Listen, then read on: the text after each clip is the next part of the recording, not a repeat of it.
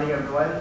First of all, I'd like to thank Dr. Oxen for the invitation, and of course, the USA Protect Wildlife for sponsoring my channel. Okay, so that's the title of my talk: the locally managed marine protected areas and the coral reef fisheries management in the Philippines. Just a brief background. This is the map of the Philippines, which shows that the Philippines is actually more water than land. So I think can be better described as like the Philippines as a body of water with over 7,000 islands and fish on it. So yeah, that's the latest inventory of the NAMRI. We have now 7,641 islands, which used to be just 7,107. And then about capture fisheries in the Philippines, it's generally divided into small scale and large scale or commercial fisheries. So basically, it's based on the size of the boats used. For the small scale fishery sector, they use boats of less than 3 gross tons. And then in the Philippines also we have municipal waters, which is the area from the shore up to 15 kilometers shore. And based on the law, commercial fishers are strictly prohibited to fish within the municipal waters, although it is very rampant, the illegal intrusion of commercial fishers in the country. And then for just a brief background about marine protected area, it is defined as a generic term for a defined area of the sea established in order to conserve and protect a part of the entire enclosed environment. And then we have two major types of marine protected areas in the country. We have the nationally managed MPAs, which was established based on the NIPAS law. And then we have the locally managed marine protected areas. They are usually co-managed by the local government units and the local community. And then the Philippines has the most number of MPAs in the world. As of 2014, we have around 1,800 marine protected areas in the Philippines. Although most of these are actually small. In fact, there is a question as to whether how effective these MPAs are in terms of managing the coral reef fisheries or small-scale fisheries in general. And by the way, these MPAs, locally managed MPAs, these are managed by the local government unit. They are actually entirely within the municipal waters, which is the 15-kilometer area from the shore. And then what we use in this study is that we collected data from over 50 coastal municipalities and cities in the country. And then we collected fish data, focusing on the commonly targeted reef fish families only. We did fish visual census. In each municipality, we surveyed 4 to 12 transects, and then half of which were from the within marine protected areas, and the other half are outside the marine protected areas. And then we also collected we also conducted interview surveys, the one-on-one interviews with the fishers, and also we conducted focus group discussions. So in one municipality, we surveyed about six barangays in each municipality. And then for each barangay, we interviewed about 30 fishers. And then the interviews were conducted also by the local interviewers, which we train whenever we go to the sites. And then for the first part of the first study that I'd like to show you is the status of small-scale fisheries in the country, which we used using the locally developed tool, Fisheries, a bioeconomic tool model. And then we have already published that in 2014. And then this is just meant to show the summary of the different characteristics of small-scale fisheries in the different communities. Sorry, the table is very small, but these are the averages of the values For example, the size of the municipal waters in the country is roughly only about 3% of the entire municipal waters. And the law actually encourages each municipality to protect at least 15% of the municipal waters. And then in terms of boat ownership, most of the fishers have motorized boats. And then in terms of gear use, the gill nets and hook and lines are the most commonly used gears. And then this is in terms of dominant catch of the fishers. As you notice, the reef fishes constitute only roughly about 20% of the catch. Most of the fishers, about 50% of them are catching pelagic, such as tuna, sardines, and mackerels, the lumaan. And then this is the different catch classified by family. These are the coral reef fishes. And then, as I said, using this tool, which was developed by the Marine Science Institute, the FishDA, the results showed that about 68% of the coastal fisheries in the country are unsustainable or are overfished already. And then, look, in order to, because this is a modeling tool, and then in order to make the fisheries sustainable, we have two options. One is, of course, to increase the size of the MPAs, and then the other one is to reduce fishing effort. But look at the figures. In order to do that, we have to protect about 58% of the municipal waters. About half of the municipal waters should be protected before the fisheries become sustainable. Or we have to reduce the number of fishers. Based on the number of fishers, we also half the current fishers. So considering the millions, about 2 million small-scale fishers in the country, this is very difficult to do, especially with the lack of alternative livelihood options for the fishers in many areas in the country. And then we have also like to present another study which we did, the coral reef fisheries and marine protected areas in the country. We have also published this in regional science, in marine science, and there one more recent in the ocean and coastal management just this year. So I'd like to go directly to the results since we don't have much time.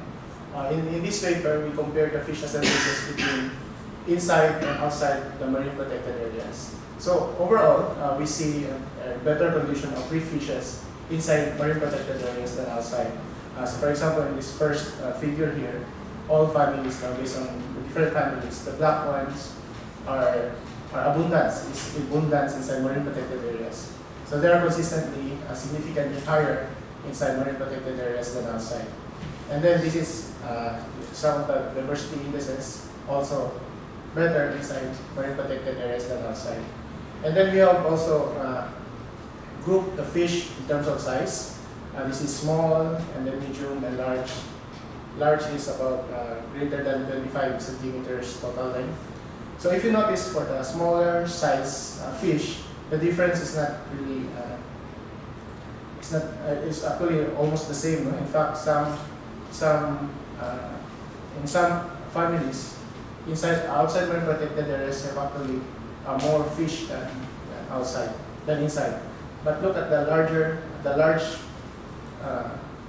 fish consistently inside marine protected areas have more abundant fish inside the marine protected areas, and maybe because some fish are just stay or very territorial, that they stay within the marine protected area where they are safer. But that's in terms of abundance. But how about in terms of biomass? So in this paper, we use this biomass level of McLanahan et al. This is a modified maximum sustainable yield, because this is a multi-species and multi-year fishery. Because traditionally, maximum sustainable yield is used for single species only, just like the tuna or sardines, etc. For these three fishes, this is the proposed thresholds. For example, if the biomass is more than 50% of the unfished biomass, it can still be considered as above BMMSY or likely exploited. And then if it is between 25% to 50%, it is within BMMSY or fully exploited. And then if it is below 25%, it is overexploited. Now, since in the Philippines we don't have really much baseline data as to what is the fish biomass of the pristine or unfished coral reefs in the country, so what we did is we used the Tawi-Tawi Reef National Marine Park, probably the most protected marine protected area in the country. So we use this fish biomass here as our proxy for unfished biomass, although we know that there are some levels of exploitation take place in Tawi-Tawi. So considering the target fish only, this is the biomass in Tawi-Tawi, about 51.1 metric ton per square kilometer. Although actually the total fish biomass from the data that we use reached to 110 metric ton per square kilometer total biomass. And according to studies, the biomass of pristine coral reefs in the Pacific or in the Indonesia, in the Philippines, in the Pacific areas, is about 120 to 150. So again, it's still lower than the pristine fish biomass. So going directly to the results, this is what we found out. For the reefs inside marine protected areas, the fish biomass is only about 22% of the TM of the Tawi-Tawi Reef National Marine Park. And according to the thresholds set by McLennan et al., says here that about 68% of reefs inside marine protected areas is still overexploited, and only in fact 7% of the reefs are higher than 50%. And for outside, what to expect, it's much worse. It's only about 11%. So overall, we can still say that reefs in the Philippines are generally overfished. And then in this paper, which we have also published in Marine Policy, we interviewed the fishers as to, this is based on the knowledge of fishers as to what they think are the causes of fishery decline in the Philippines. So many of them, most of them, about almost half of them actually say that it's because there are already too many fishers that cause overexploitation.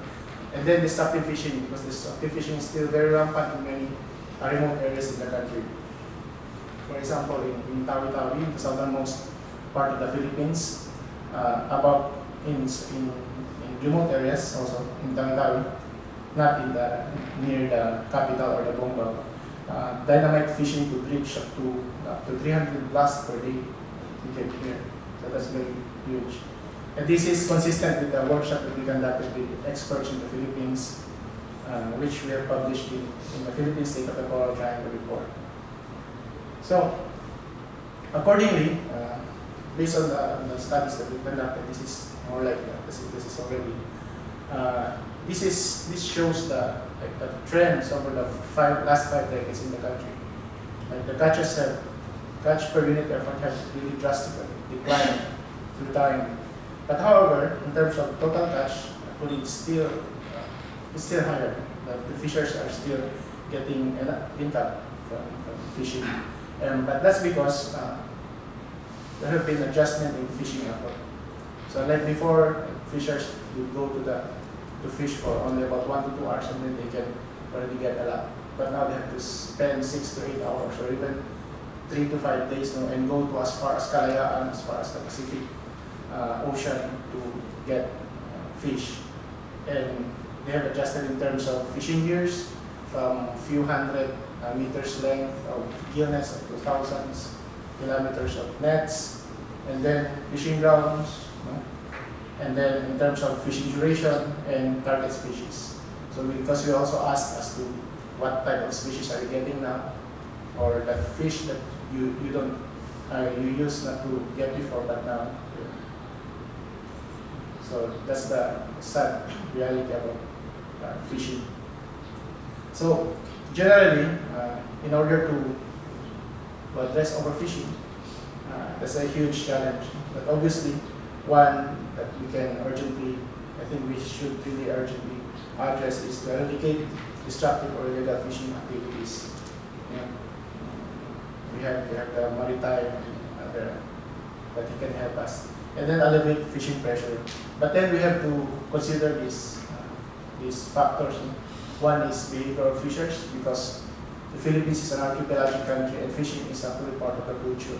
So it's not just easy to say or to convince fishers to get out of fishing.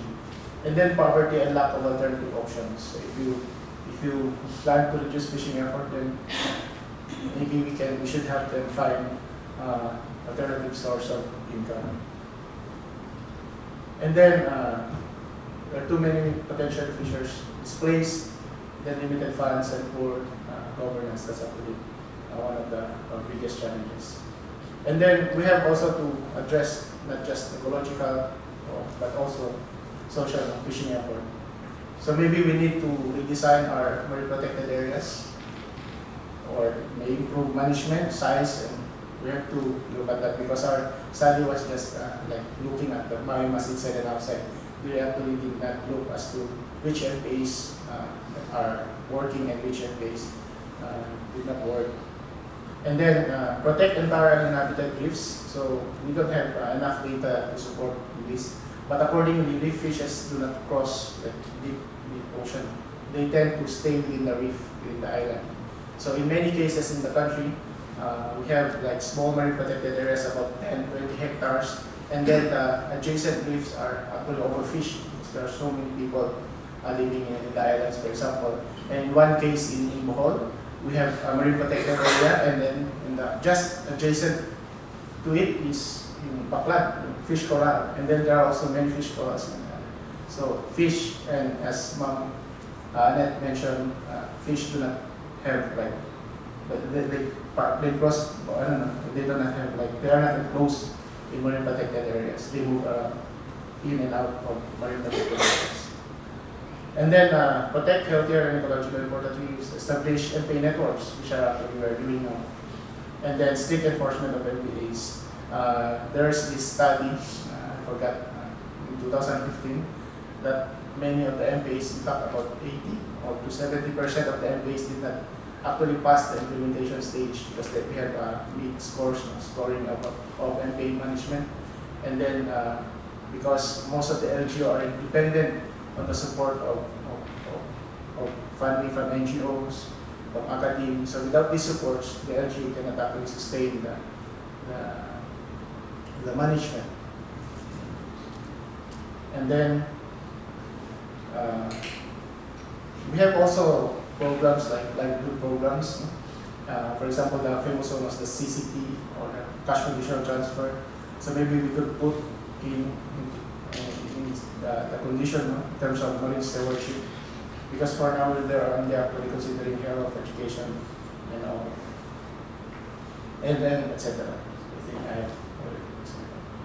So I'd like to thank most of these papers were actually part of my dissertation, so I'd like to again acknowledge them for those contributed to my study. So thank you very much. Thank you, Richard. Yeah, I think it puts on the context of Finding Nemo and Finding Dory. Quite different scenario in the Philippines. Might be a different ending. Questions for Dr. Muallil? For Richard? Richard is from MSU Tawi-Tawi College of Technology and Oceanography.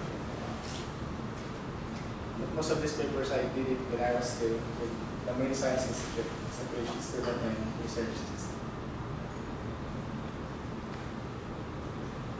Questions? Yes, Ma'am, thank you.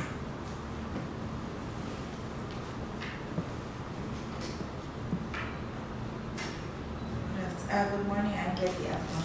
I'm just curious, since you said these were done in the Marine Science Institute, When I was still, while you were still there, I would like to know how your institution or your current institution are now involved in the extent of the studies that are you doing in Tawi-Tawi, especially in terms of like conservation, protection, and education of the people, because we are all concerned definitely in conserving our resources.